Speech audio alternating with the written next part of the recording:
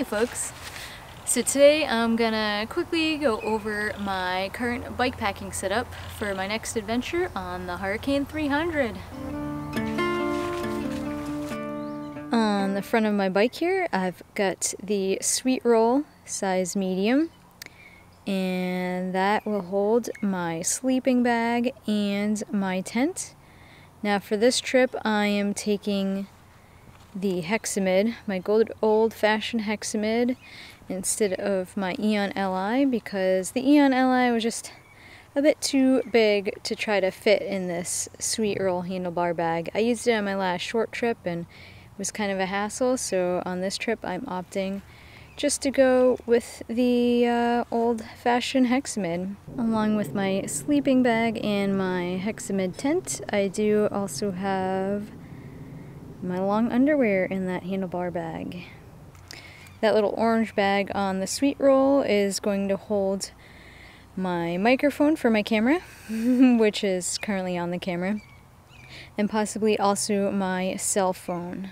On the handlebar itself I've got a little monopod thing here from GoPro so that I can keep my GoPro ready to use on the trip to get you some POV shots.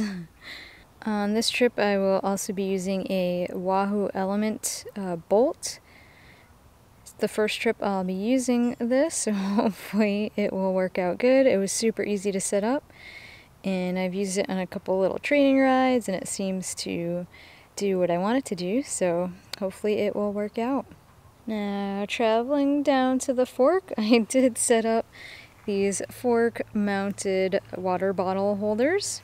I went on to bikepacking.com and found a cool little trick for making your own suspension fork-mounted water bottles.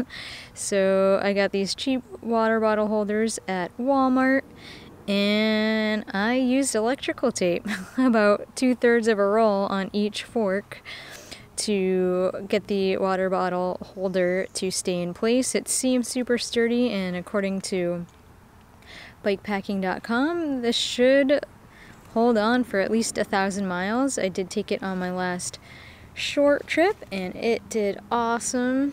Now on super rough terrain I do have one of those voile straps, I don't know if that's how you pronounce it, but that I will strap the bottles in so that they don't fall out. But yeah, these suspension fork mounted bottle cages have been working awesome. And it was just like a $10 cheap water bottle cages from Walmart. Up in the cockpit here I've got a Revelate Designs Gas Tank, and that is going to hold my Canon M50 camera, which is what I used on my last little trip. I put a little bit of padding on the bottom of it so that my camera wouldn't get knocked around on the aluminum, and it worked really great. So it's right there, so it's easy for me to grab and take some video. And then moving under my seat, there's another gas tank. This is not the best way of storing my tools. I probably should have gotten some other bag there, but it's what I had already, so I just used it. But yeah, all my bike tools are under the seat right here. And then in the triangle I've got my homemade frame bag. It is gonna hold about 2 days of food. It's got 2 days of food in there right now. The zipper is on the other side. Underneath the triangle on that bottom tube there, I installed the B-Rad water bottle cages. Or not the cages, but just the holder. And I've got a couple water bottle cages there, so more water storage. Behind the seat there, I've got a Revelate Designs Terrapin, not their newest seat bag. It's the one I already had from a year ago, so I stayed with that one. It is 8 liters. I wish I had a bigger one, but I bought this when I had a full suspension bike, and the 8-liter one is the one that worked with that bike, so I'm just going to keep using this one. That one holds any extra food, stuff like that, my cook kit, my chain lube, my water filter, stuff like that. the heaviest thing it holds, which is down at the base closest to the bike, is my electronics bag, which has 2 battery packs, a 10,000 milliamp hour and a 20,000. Since I'm using that bike computer on this trip, which I will need to charge basically every day, I wanted to make sure that I had enough power, plus enough power for my cameras. I also have stored my rain gear in the seat bag. On top of that, I stuck my sleeping pad. It's a Thermarest NeoAir X-Lite women's version. It sits on there really nice with a bungee that the seat bag came with.